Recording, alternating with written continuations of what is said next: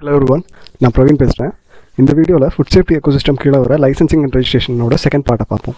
First பார்ட்டில் என்னென்ன பார்த்துருந்தோம் அப்படின்னா லைசன்சிங் அத்தாரிட்டி யார், அதில் எவ்வளோ டைப் இருக்காங்க, அவங்கள யார் அப்பாயிண்ட் பண்ணுறாங்க அப்படிங்கிறத அதில் பார்த்துருந்தோம். அப்புறம் பெட்டி ஃபுட் மேனுஃபேக்சரர், அப்புறம் எத்தனை ஷெடியூல் இருக்குது அப்படிங்கிறத ஃபர்ஸ்ட் பார்ட்டில் பார்த்துருந்தோம். இந்த பார்ட்டில் எல்லாமே ரெகுலேஷன் பற்றி பார்ப்போம்.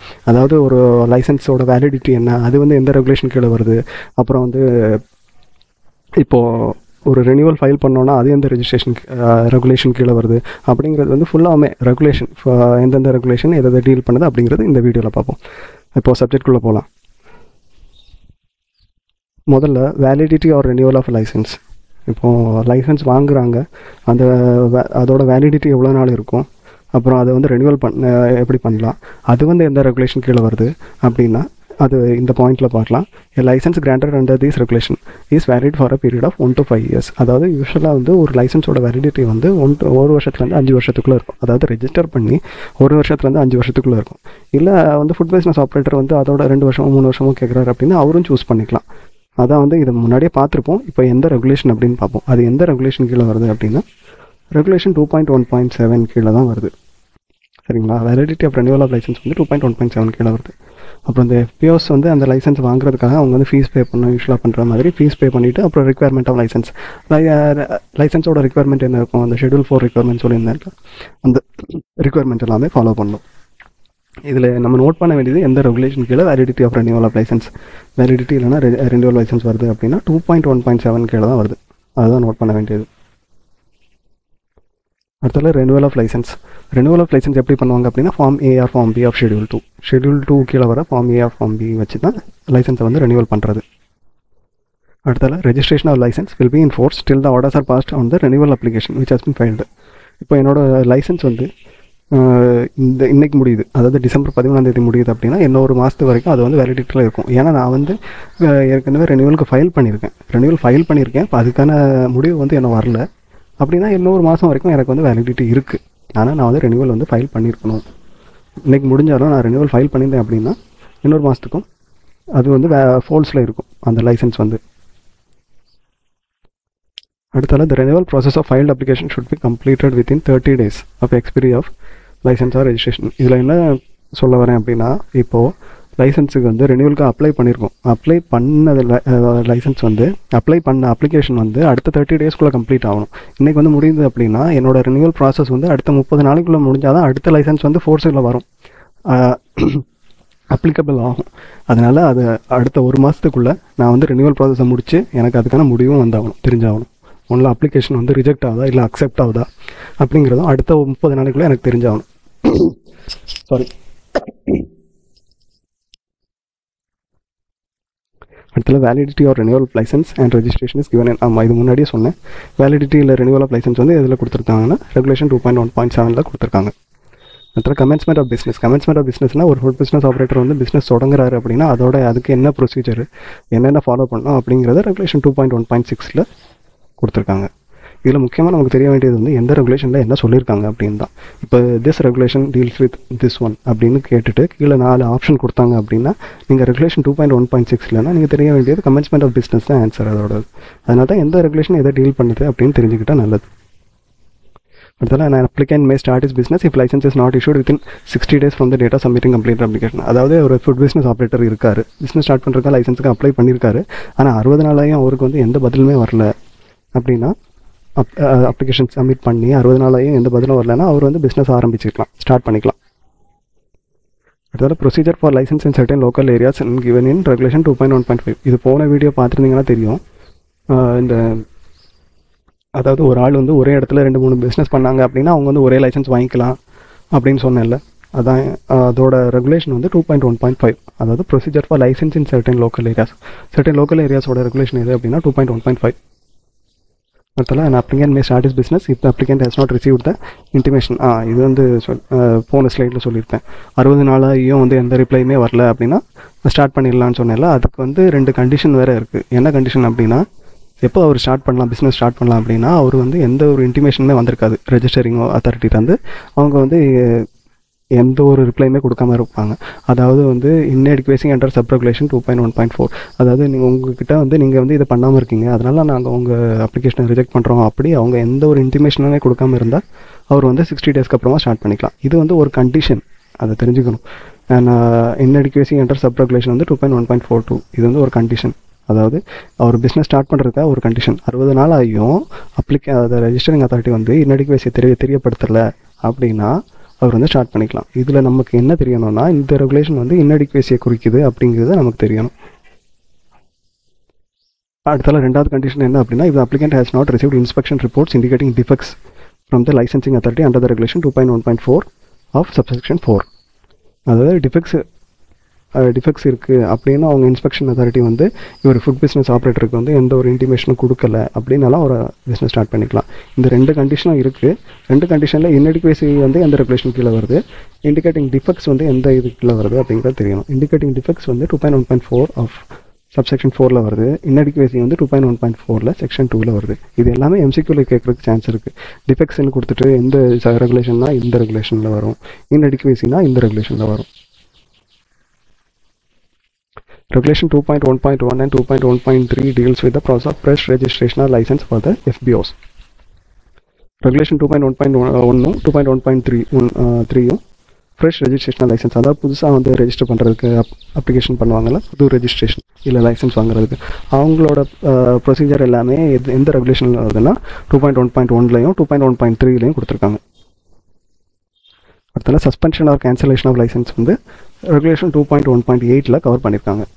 ஒரு லைசன்ஸை கேன்சல் பண்ணுறாங்களோ இல்லை சஸ்பெண்ட் பண்ணுறாங்களோ, ஏதாவது ஒரு ரீசன்னால கேன்சல் பண்ணுவாங்க இல்லை சஸ்பெண்ட் பண்ணுவாங்க. அந்த இதுக்கான ப்ரொசீஜர்லாம் அதாவது ப்ரொவிஷன்லாம் எதில் கொடுத்துருப்பாங்கன்னா ரெகுலேஷன் 2.1.8ல் கொடுத்துருப்பாங்க. இல்லை த licensing authority can suspend the registration R licence of any FBO as per the provision given in section 32. அது எந்த செக்ஷன் கீழே வருது அப்படின்னா சஸ்பெண்ட் பண்ணுறது சொல்லுறேன். லைசன்சிங் அத்தாரிட்டி வந்து ஒரு ஃபுட் பிஸ்னஸ் ஆப்ரேட்டரோட லைசன்ஸை சஸ்பெண்ட் பண்ணுறதுக்கான ப்ரொவிஷன்லாம் செக்ஷன் 32ல் கொடுத்துருக்காங்க. And inspection of FBOs premises need to be ordered within 14 days from the date of order of suspension. அதாவது இப்போ யாரோ ஒரு ஃபுட் பிஸ்னஸ் ஆப்ரேட்டர் இருக்கார், அவரோட லைசன்ஸ் வந்து சஸ்பெண்ட் ஆயிடுது, ஏதோ ஒரு காரணத்தினால சஸ்பெண்ட் ஆயிடுது, ஏதாவது ஒரு ப்ரொசீஜரை ஃபாலோ பண்ணியிருக்க மாட்டார், இல்லை ஏதாவது ஒரு மிஸ்டூயிங் ஏதாவது தப்பாக நடந்திருக்கும், அதனால் சஸ்பெண்ட் பண்ணியிருக்காங்க அப்படின்னா மறுபடியும் அடுத்த சஸ்பெண்ட் ஆகி 14 நாளைக்குள்ளே மறுபடியும் அவங்களுக்கு வந்து ஒரு இன்ஸ்பெக்ஷன், அதாவது ரெஜிஸ்ட்ரிங் அத்தாரிட்டி சைட்லேருந்து போய் இன்ஸ்பெக்ஷன் பண்ணணும். எப்போ பண்ணோன்னா வித்தின் 14 டேஸ்க்குள்ளே பண்ணி ஆகணும். சஸ்பெண்ட் ஆகி 14 டேஸ்க்குள்ளே பண்ணி ஆகணும் இன்ஸ்பெக்ஷன் வந்து. இந்த டைம் பீரியடை நோட் பண்ணிக்கோங்க, எத்தனை நாளைக்குள்ளே பண்ணோம் அப்படிங்கிறது. If the FBO had failed to rectify the defects even after suspension of license and inspection followed by that, the licensing authority can cancel the license. Okay, இப்போது அவங்க வந்து சஸ்பெண்டும் பண்ணிட்டாங்க லைசன்ஸை, ரெஜிஸ்டரிங் அத்தாரிட்டியோ லைசன்சிங் அத்தாரிட்டியோ சஸ்பெண்ட் பண்ணியிருக்காங்க. சஸ்பெண்ட் பண்ணி அதுக்கப்புறம் inspection வந்திருக்காங்க. Inspection வந்துட்டு இந்த டிஃபெக்ட் இருக்குது, இதை நீங்கள் கரெக்ட் பண்ணிடுங்க அப்படின்னு சொல்லி அவங்க FBOவுக்கு ஒரு ரெக்கார்டு கொடுப்பாங்க ரைட்டிங்கில். அந்த ரெக்கார்ட்லாம் வாங்கினதுக்கப்புறமும் அவர் வந்து அந்த என்னென்ன மிஸ்டேக் பண்ணியிருக்காரோ, என்ன கம்பெனியில் என்ன டிஃபெக்ட்ஸ் இருக்கோ அதெல்லாம் அவர் வந்து சரி பண்ணலை அப்படின்னா அந்த லைசன்ஸை கேன்சல் பண்ணிடுவாங்க. FBO வந்து லைசன்சிங் அத்தாரிட்டி வந்து இவர் வந்து இந்த ரெக்டிஃபை பண்ணலை, அவரோட மிஸ்டேக்ஸ் எல்லாம் கரெக்ட் பண்ணலை அப்படின்னா அவரோட லைசன்ஸை கேன்சல் பண்ணிடுவாங்க registering authority R licensing authority வந்து. தி provision for cancellation of licence is given under section 32(3) of the act. இப்போ இந்த கேன்சல் பண்ணுறாங்க அப்படின்னு சொன்னால அது வந்து எந்த செக்ஷனில் கொடுத்துருக்காங்கன்னா செக்ஷன் 32(3). ஏற்கனவே ஒரு சஸ்பெண்ட்க்கு ஒரு செக்ஷன் பார்த்துருப்போம். இது கேன்சலேஷனுக்கான செக்ஷன் வந்து செக்ஷன் 32(3). அதையும் ப்ளீஸ் நோட் பண்ணிக்கோங்க. கேன்சலேஷன் எதில் ஆகுது, சஸ்பெண்ட் எதில் ஆகுது, லைசன்ஸு அது எந்த செக்ஷன் கீழே வருது அப்படிங்கிறத நோட் பண்ணிக்கோங்க. Regulation 2.1.15 states that the state or union territory has the power to constitute an advisory committee to assist or advise on matters of food safety. இந்த ரெகுலேஷன் என்ன சொல்லுது அப்படின்னா, ஒரு ஸ்டேட் இருக்குது, ஒரு மாநிலம் இருக்குது, இல்லை யூனியன் பிரதேசம் இருக்குது, அவங்களுக்கு வந்து இந்த ரெகுலேஷன் கீழே அவங்க வந்து ஒரு அட்வைசரி கமிட்டியை வந்து ஃபார்ம் பண்ணிக்கலாம். அதாவது ஒரு ஸ்டேட்டில் வந்து ஃபுட் சேஃப்டி வந்து பற்றி அட்வைஸ் பண்ணுறதுக்காக ஒரு கமிட்டி ஃபார்ம் பண்ணிக்கலாம். அது எந்த ரெகுலேஷனில் கொடுத்துருக்காங்கன்னா 2.1.15. நம்ம இதில் நோட் பண்ண வேண்டியது இந்த ரெகுலேஷனை தான். இந்த ரெகுலேஷனுக்கு கீழே தான் ஒரு ஸ்டேட்டோ யூனியன் டெரிட்டரியோ ஃபார்ம் பண்ணுது ஒரு கமிட்டியை ஃபுட் சேஃப்டிக்காக. Sub-regulation 1.2.1 of 2 states that the designated officer is in charge of the food safety administration of the district. இது போன வீடியோவில் கூட சொல்லியிருப்பேன். டெசிக்னேட்டட் ஆஃபீஸரை தான் வந்து அந்த முழு டிஸ்ட்ரிக்டோட பொறுப்பு, ஃபுட் சேஃப்டிக்கு வந்து அவர் தான் வந்து பொறுப்பு, ரெஸ்பான்சிபிளாக இருப்பார் அப்படின்னு சொல்லியிருப்பேன். இது வந்து எந்த ரெகுலேஷன்னா சப் ரெகுலேஷன் 1.2.1 of 2ல தான் சொல்லியிருக்காங்க. அதாவது டெசிக்னேட்டட் ஆஃபீஸர் வந்து அந்த டிஸ்ட்ரிக்டோட ஃபுட் சேஃப்டி அவர் தான் ரெஸ்பான்சிபிளாக இருக்காரு அப்படிங்கிறது 1.2.1 of 2ல தான் கொடுத்துருக்காங்க. இதெல்லாம் regulation 2.1.13 deals with return to be filed. Return பற்றியும் போன வீடியோவில் பார்த்துருப்போம். FBI எல்லாம் 31 மேக்குள்ளே வந்து ரிட்டர்ன் ஃபைல் பண்ணோம் அப்படின்னு பார்த்துருப்போம். அது எந்த ரெகுலேஷன்னா இந்த 2.1.13 கீழே தான் அவங்க வந்து ரிட்டர்ன் வந்து ஃபைல் பண்ணோம். அதில் regulation 2.1.14 states that the FBOs R bound by direction of the act. Direction of the act அப்படின்னு சொல்லியிருக்கிறது வந்து FSS act, food safety standards act.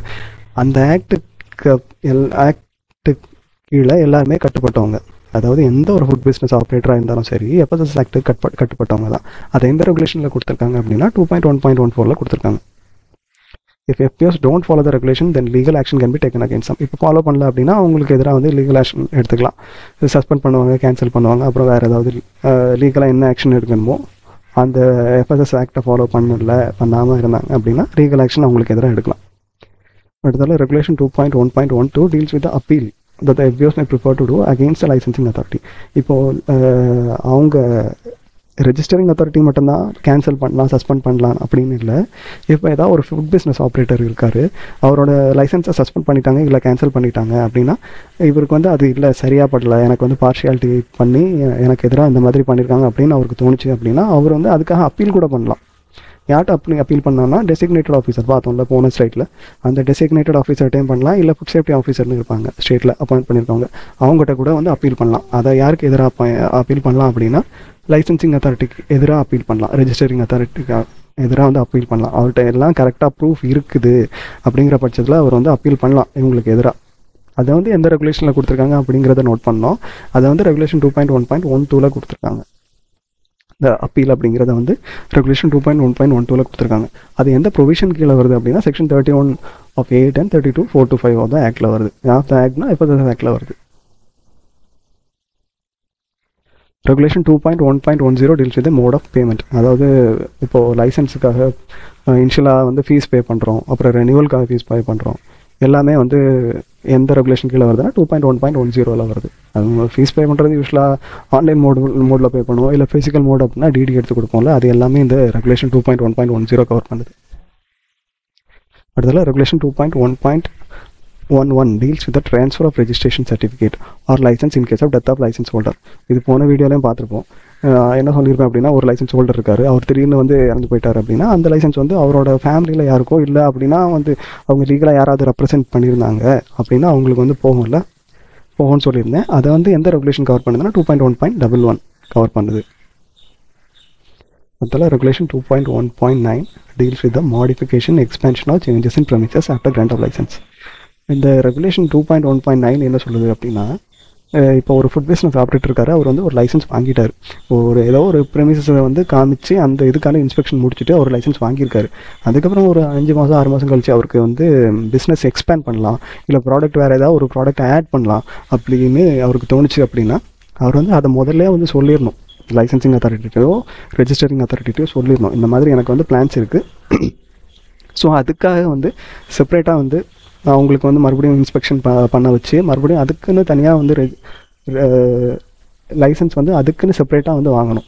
So கம்பெனியில் என்ன சேஞ்சஸ் நடந்தாலும் சரி, அந்த ப்ரிமிசஸில் மாற்றம் பண்ணாலும் சரி, இல்லை ப்ராடக்ட் சேஞ்சஸ் பண்ணாலும் சரி, நியூவாக ஒரு ப்ராடக்ட் ஆட் பண்ணாலும் சரி, அதை வந்து ஃபுட் சேஃப்டி டீமுக்கு வந்து சொல்லிட்டு தான், அதாவது லைசன்சிங் டீமுக்கோ ரெஜிஸ்டரிங் அத்தாரிட்டிக்கோ அதை வந்து ஃபஸ்ட்டு தெரியப்படுத்திட்டு அதுக்கப்புறம் தான் அது பண்ணணும். அதை வந்து எந்த ரெகுலேஷனில் கவர் ஆகுது அப்படின்னா ரெகுலேஷன் 2.1.9ல் தான் அது கவர் ஆகுது. ஓகே, வீடியோவில் இவ்வளோ தான் கவர் பண்ணியிருக்கேன். மோஸ்ட்லி எல்லாமே கவர் ஆகிருக்கு. ரெகுலேஷன் வந்து இதில் பார்த்துருக்கோம், போன இதில் வந்து ஷெட்யூலை பற்றி பார்த்தோம்.